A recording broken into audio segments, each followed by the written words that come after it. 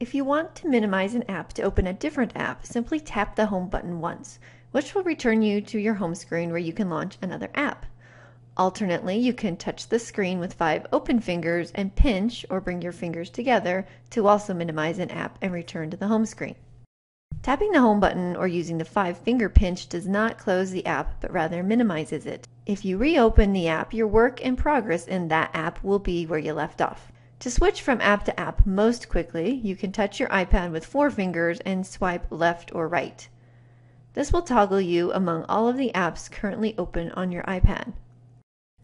To see a list of apps that are currently open or have been recently used, double tap the home button on your iPad to reveal the taskbar.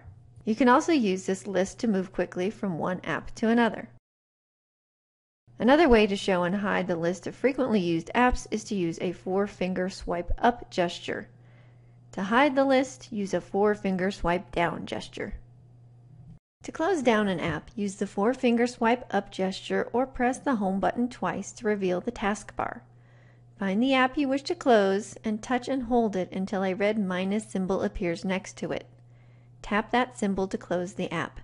This will not delete the app, but it will force it to close, which can be helpful if an app becomes unresponsive. When finished, tap anywhere outside the taskbar or press the home button.